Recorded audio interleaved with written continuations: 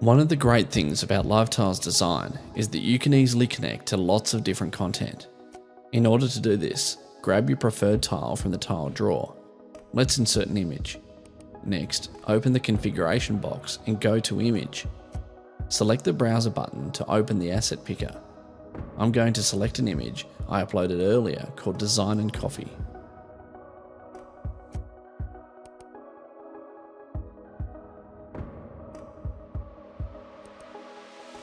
As you can see, my image is displayed in the tile. Now, let's add a news tile.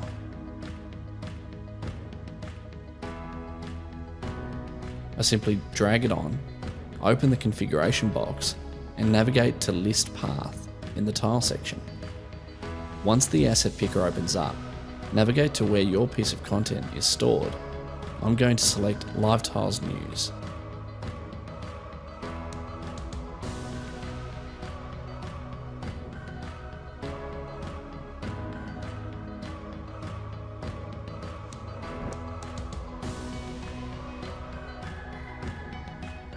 Now you can see the tile displaying my content.